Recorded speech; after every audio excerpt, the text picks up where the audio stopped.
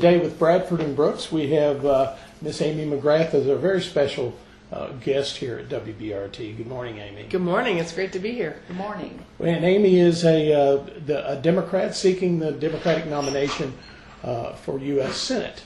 I think you're one of 10 candidates. Yeah. However, I think if you follow politics at all, you obviously are the front runner because Mitch McConnell and his supporters have been throwing slings and arrows at you since the day you announced. That is what they do. And full-page advertisements. Yeah. That is what they do, I'm afraid. Yeah. Right. So obviously you're the front runner, and you narrowly lost the 6th congressional election to Andy Barr. So obviously your thoughts and ideas and your just being have resonated with voters, and so now it's the opportunity to tackle the man who has high negatives but also gets reelected. Yeah, and I mean, I think that my core message from the very beginning, whether last cycle or this cycle, is we need leaders who put this country and Kentucky above their political party. And I think that's what resonated last cycle. Now, I was whenever you're new into something, especially politics here in Kentucky, you don't always win your first time. You know, there's a lot of name recognition. There's a lot of things that people need to, and so to me, we had a lot of momentum coming out of that race. I mean, I've had people come up to me and say they registered to vote for the first time to vote for me. They're 55 years old. That's the most humbling thing you can get from somebody, and that's awesome. And it's because people are tired of a dysfunctional system, and a lot of people want new leaders particularly who have not grown up within a political party, who they can trust to do what is right for Kentucky, regardless of whether their party says one thing or another. And that's kind of the opposite of Mitch McConnell. Amy, one of the first questions we always ask a candidate is, what impelled you to run for office at this time? What were the motivating factors? Yeah, well, I spent 24 years in the military, 20 years as a Marine Corps officer. My husband spent 20 years as a Navy officer. And so our adult lives have been dedicated to public service to this country, putting this country above, ourselves and our families, and certainly our political parties. And we felt like we need better leaders in this country. And if we could come back to Kentucky, because for me, this is my home, and make a difference and be the leader that I always wanted to vote for myself, that's why.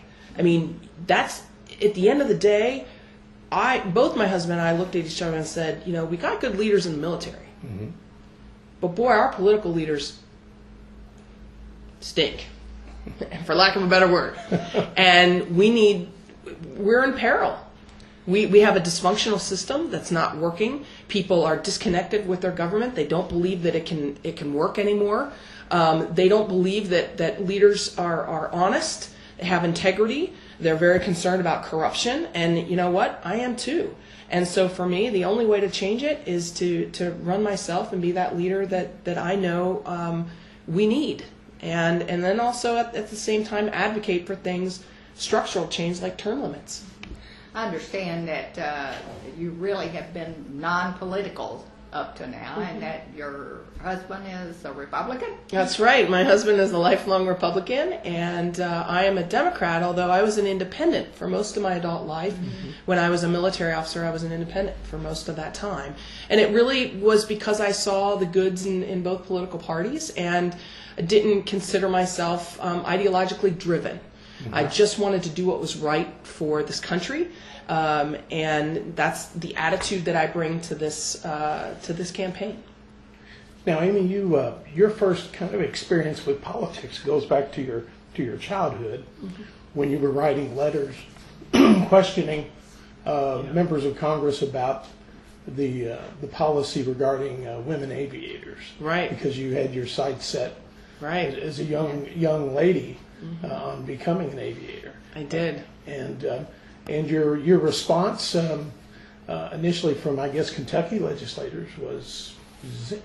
That's right. Nothing. Yeah, I had a congressman who wrote me back, who basically said, I don't want to change the law. Women can do this in the military, but can't do this. And I don't believe that you should get the opportunity to be a fighter pilot. I mean, you read between the lines, that's essentially what he said. And his name was Congressman Jim Bunning. He later became a senator. At the time, I was, 13 years old or so. I wrote Mitch McConnell, and of course, Senator McConnell never wrote me back. But I didn't quit. I wrote every member of the House and Senate Armed Services Committees. That's about 80 different individuals from around the country, asking them to change that law. And all I ever wanted, I never wanted to be placed in the cockpit of an F-18 because I was a woman. Right. I only wanted the opportunity to compete. And if I was good enough, I wanted the opportunity to fly in that jet. And that was my first understanding of politics because, like it or not, one side said no change, not going to work for any change, and the other side said you ought to be able to be given an opportunity. And our military exists to fight and win the nation's wars, and we should have the best people in those positions. And you ought to be able to compete, and if you're good enough, you ought to be able to be given a shot. So that was my first understanding at the age of 13, 14. Well, you not only became a combat fighter pilot, but also you understand you became a national security advisor. Can you tell us about what does that mean? What did you have to do? So after my flying tours, and I did 3 combat tours, Afghanistan and Iraq, and flew for over a decade, I went into a different part of my career where I became what was called a congressional fellow, and I was an advisor to the House Armed Services, senior ranking member of the House Armed Services Committees for 1 year. In that capacity, I advised in defense and foreign policy matters. And it was a very interesting year because I had just come from Afghanistan. My second tour in Afghanistan was in 2010. And then I went to Capitol Hill in 2011. So it was quite a contrast from going literally from combat right to Capitol Hill. And boy, I could tell you some stories on that one. And then from there I went to the Pentagon and worked 2 years in the Pentagon as the Marine Corps liaison to all other federal government agencies, to include the CIA, FBI, and mostly Department of State. So you have a broad background in international affairs. I do, and at that time I also went back and got my master's degree in international affairs from Johns Hopkins. I mean, it was really been my whole life defending the country, but understanding how our country interacts in the globalized world and the conflicts that we're in, and how to make sure that we're, not in frivolous wars, because I've lost friends in these battles, and we need people that understand international affairs, international cultures, but also understand our politics back home and have the courage to stand up and say, hey, we don't need to be there, if we're in some of these places. Well, Amy, this kind of leads me to my next question. What are your thoughts on our continued involvement in Afghanistan? Is that warranted? I think a lot of Americans are war weary. And would like to see us not have combat troops in harm's way. But is that practical? I mean, speaking as a veteran, and I mean, you've been there. I have. It's a different world over there, and I always tell people it's just not a black and white world. Right. There are survivors in Afghanistan. The people there will be for you if it can save their life and their families' lives. They will be against you if it can save their life and their families' lives, and we have to understand that. I'm worried because we don't have enough veterans in Congress. We have the lowest percentage of veterans in Congress in recent history, and we certainly don't have enough who have fought in the post 9/11 military modern conflicts that we have that just aren't black and white. Afghanistan is a very complex area. I do not want Afghanistan to fall into a failed state in which Al-Qaeda and other international actors can attack us again. So how do we do that without having a presence there for decades where we're basically involved in a civil war? Right. And I think that's the rub. I'm hopeful. I know that President Trump, his administration has talked about trying to get the Taliban to the table with the Afghan government right now. I'm really hopeful that happens. I think you're going to have some kind of negotiated peace. So that's where I'm hoping right now. I'm not a fan of America occupying Afghanistan. We're just not going to turn it into a Jeffersonian democracy. Right. So I think we have to be realistic about what we can achieve there. But ultimately, there does need to be a negotiated peace. So. All right. All right. Go ahead, Margie. Well, I was so interested in what you said, I lost my train of thought. Tell us about your family. I mean, Sure. I know you've already mentioned your husband. Yeah. But I know you have some children. I do. I have Eric and I have 3 small children, 7, 5, and 3, and 2 boys and a girl, and they are amazing. People always want to tell me, or ask me, what is harder, being a fighter pilot or running for office, public office? And I say, I'm a mom of 3 small kids, and so that's the hardest thing I think I've ever done in my life. They're wonderful, and they keep me on my toes. It's certainly one of those life-changing events is when you introduce children. Absolutely. And they don't listen to me like Marines used to listen to me. So, I mean, They don't say yes. I'm dealing with that. Yeah. Well, you faced a lot of dangers and you faced a lot of obstacles, but I would assume that one of the biggest obstacles you're facing here is an incumbent U.S. Senator who has amassed a war chest of $11.5 million before he's even started raising money for the campaign. So I know. Tell us what that's like. One of the things you're having Well, to go through and this is how Mitch McConnell remains in power. Mitch McConnell, since you brought up money, gets 95% of his campaign funds from outside Kentucky by special interest groups mostly. Right. That is reflected in his decisions and in his policies and in his holding up things like basic measures to try to bring down prescription drug prices. I mean, he's bought off by Big Pharma. He gets the most money from Big Pharma than any member of Congress, at least in the last cycle. And so, he votes with who gives him the money. And you're absolutely right. He has had many years to build it up. But you know what? We have people from Kentucky and around the country who believe that he's got to go, that he's not right for the country. He's not been good for Kentucky. And look, we have the highest cancer rates in the country. We have some of the highest rate of diabetes. We have an opioid and a drug problem. We have some of the highest rates or per capita spending on prescription medication. Right. We have a senator who not only doesn't want to fix any of these problems, has actually voted to throw people off their health care. Right. Now, if you're talking about the Affordable Care Act, look, it was not a perfect piece of legislation. No major piece of legislation ever passed our Congress perfect. But we're Americans, man. We fix it. We don't throw it away for purely political reasons without a plan. You would have thrown 250,000 Kentuckians off their health care without a plan.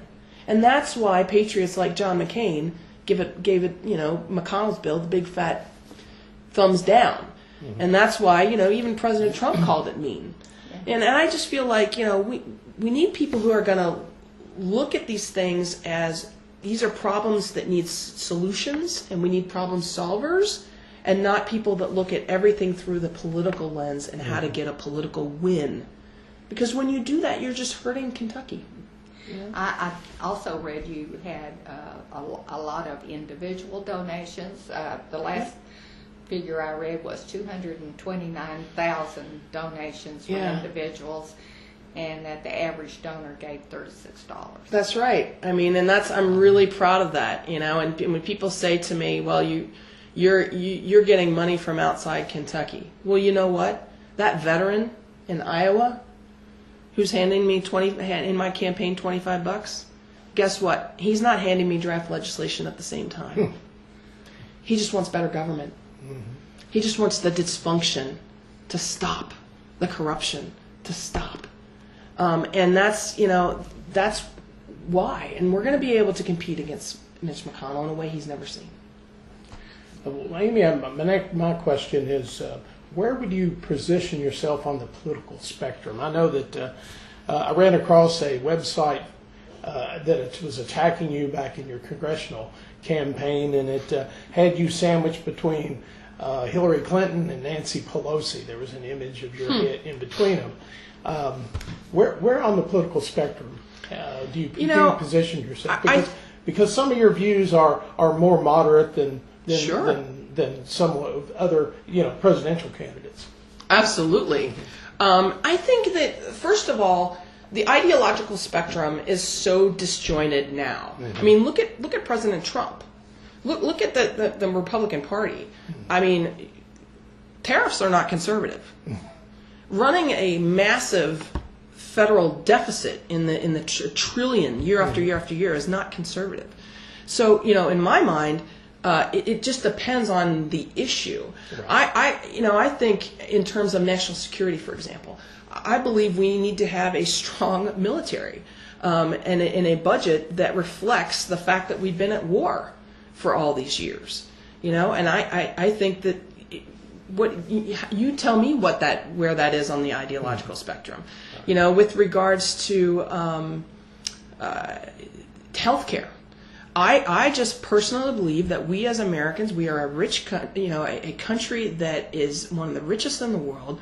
We should be able to work towards allowing all Americans to have health care somehow. Now, there's lots of ways to get there. Right. Yeah. But I mean, the fact that we have the number one cause of bankruptcy in America is healthcare bills. It is. The fact that we have people who they can't get promotions, they can't take a promotion because they will lose their health care for some reason. They can't retire or become entrepreneurs because they're tied to their health care. We have people who have children that are worried about they can't go to the emergency room because they don't know how to pay for it. I mean, we got to work on this. And so where does that lead me? I don't think I'm radical because I think that people need to have health care. So I guess I'm not answering that question in a way because I just feel like it's so many people want to put folks in a box. Right. You know what? That's not America. We don't need to be put in a box. We need to find solutions to these, whether it's immigration, whether it's healthcare, whether it's good quality jobs, whether it's infrastructure, which is a big thing for Kentucky, and it's something Mitch McConnell has said he doesn't want to do, and it's hurting us. All of these things, I just think I'm somebody who wants to get things done. I know on your that you've talked about Eastern Kentucky and the loss of coal jobs, and the economy in Eastern Kentucky has always been a problem. How do we work on it and revitalize Eastern Kentucky? Yeah. So I would agree with you. I also, though, feel that that region has been in decline because of the decline of the industry, and it's happened over the last 20 years. And by the way, Senator McConnell has known. The industry has known what was happening. Right. The fact that they have not been honest with people for 20-some years, blaming it somehow on a political party or some, the reason of the decline is automation. It's fracking, in which the Republicans pushed. Natural gas, which is cheaper, and renewable energy, which is cheaper. Sure. And by the way, renewable energy, I mean, if you want to talk about the wave of the future, our United States military is one of the biggest proponents of renewable energy. Why? Because it saves lives on the battlefield. All right? So this is where we're going. And this is where we need 21st century leaders who are a new generation, and not leaders like Mitch McConnell who are an older generation that think of everything through a political lens. Mm-hmm. We have got to look forward. How do you revitalize? Well, there's 3 things that we really have to do, and we have to do them long term, and it needed to start 20 years ago. Okay? Instead of playing political games, we needed to have done this 20 years ago, and we need to do it right now. 1 is investment in education, real investments in education and vocational training and workforce. 2, we have got to have infrastructure. And now I'm not just talking about roads, dams, bridges, 20th century infrastructure. I'm talking about 21st century infrastructure for the modern world. What does that mean? Folks, it means broadband. Mm-hmm. It means cell phone coverage everywhere. I've talked to business leaders that want to relocate in eastern Kentucky or certain places in Kentucky. Guess what? They fly into Bluegrass Airport. They drive 25 minutes east, and what happens? They lose cell phone coverage. Mm-hmm. They turn their rental car right around. They run right back to the Bluegrass Airport and fly to one of the 9 other places in the country that has modern infrastructure. Mm-hmm. No business is going to want to come to a county in Kentucky that cannot talk to the modern world. It's a fact. And in my mind, and this may be the difference between myself and Mitch McConnell, is I believe that is a public good. The mm-hmm. same way Republican President Eisenhower thought about roads, interstate highway system in the 1950s, that's what we need to think about in terms of broadband of the future. The third thing is healthcare. Look, no business is going to want to come if businesses are not going to want to be here if we do not have a healthy workforce. And I'm talking about the opioid mm-hmm. crisis, the drug problem that we have here. The Chamber of Commerce of Kentucky will tell you, and that's not exactly a left-leaning organization, will tell you that the drug problem is one of the single biggest impediments to growth in Kentucky. If we do not tackle it, and Mitch McConnell has done virtually nothing on this, nowhere near what is needed to tackle this issue. We got to tackle those 3 things, Jim, or we're not going anywhere. All righty. Well, I think our time with you is about up. You've got other places to go today. I'm sorry. I could talk all day. Oh, well, I've enjoyed our conversation, and it's been very refreshing. Yeah. All right. Amy McGrath, Democratic candidate for U.S. Senate in the primary. And awesome. To me, I just think it's interesting how Mitch McConnell is going after you slings and arrows in the primary. Mm-hmm. But obviously he considers you the biggest a threat to and that's kind of his mode of operation is to attack. Well, that's how he always wins. He's the king of negative campaigning. He's the king of dark money, mm-hmm. Which is crushing our country, frankly. It's something that I want to tackle and take on. I mean, dark money is this idea that there's unlimited funds that can be put into campaigns, and we don't know where they come from, Jim. We don't know if it comes from Russia or China or anywhere else, and I just think it's wrong. We should know as Americans who is funding this messaging, and it's really going to hurt us if we don't. All right, Amy, thank you for coming today. All right. We've enjoyed our conversation, and we will... Good luck. Thank you very much. We'll follow you on the campaign trail. I appreciate that. And perhaps in the fall, you might make a swing by Bardstown again. I'd love to. Look forward to talking to you again. I'd love to. All right. Thank you. Have a great day. Thank you, Amy.